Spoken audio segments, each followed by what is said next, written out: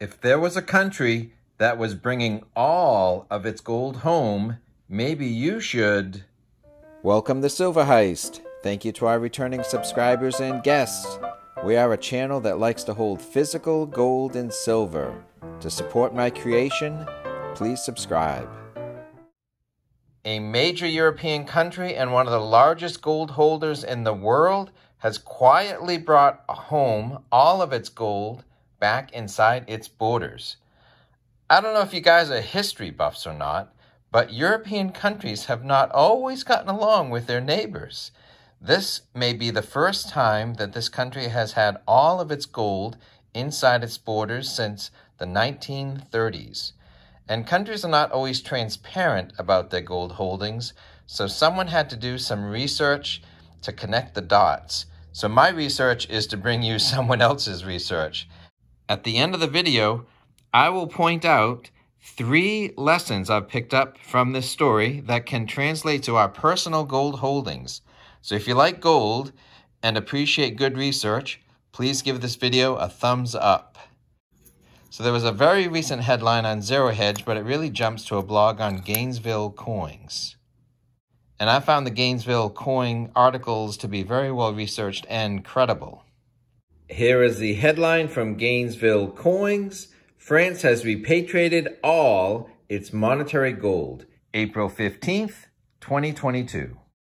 The Central Bank of France has covertly repatriated 221 tons of gold between 2013 and 2016. Since then, all its monetary gold is stored in La Souterraine in Paris.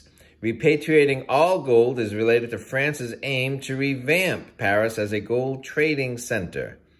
Introduction of the gold repatriation trend. Gold's role in international finance and geopolitics has changed dramatically since 2008. The great financial crisis reminded central banks of radical uncertainty and the humbling aspect of risk. Instead of net sellers, central banks have turned into net buyers of gold, steadily purchasing more than 400 tons a year. Most European central banks own relatively more gold than their Asian peers. Thus, some European governments haven't bought additional metal, but have instead reassessed their gold policy. In 2013, the German central bank was the first to announce it would repatriate gold from the Banque de France and the Federal Reserve of New York. Eventually, it would have 50% of its gold stored in Germany.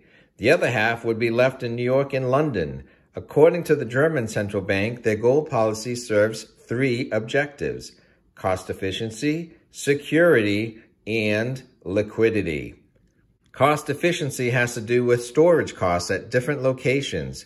Security is about the safety of vaults and in which country the vaults are located. How much is a country willing to store abroad? Liquidity involves holding bars in liquid marketplaces such as London to efficiently swap metal for foreign exchange in times of emergency. After Germany, other countries such as the Netherlands and Austria followed by repatriating monetary gold. There's been no official news from France.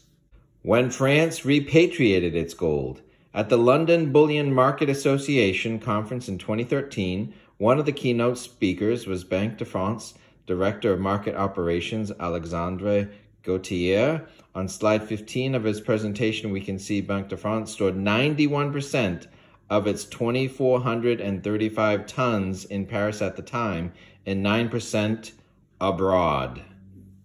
Currently, we can read on Banque de France's website that all its gold is stored in its own vault in Paris. The gold stored abroad must have been repatriated after 2013. Knowing exactly when is impossible. For one, because Banque de France doesn't respond to emails regarding this subject. Second, Banque de France employees that answer the phone don't speak English. So Banque de France first disclosed that all of its gold was in Paris by late 2016. Therefore, Banque de France must have repatriated 221 tons, 9% of that 2,400, sometime between 2013 and 2016. Quite likely, France repatriated from the UK. In the 60s, France was the most vocal critic of the United States, which was printing much more dollars relative to the gold they had backing those dollars. France aggressively converted dollars into gold and pressed for a reform of the international monetary system.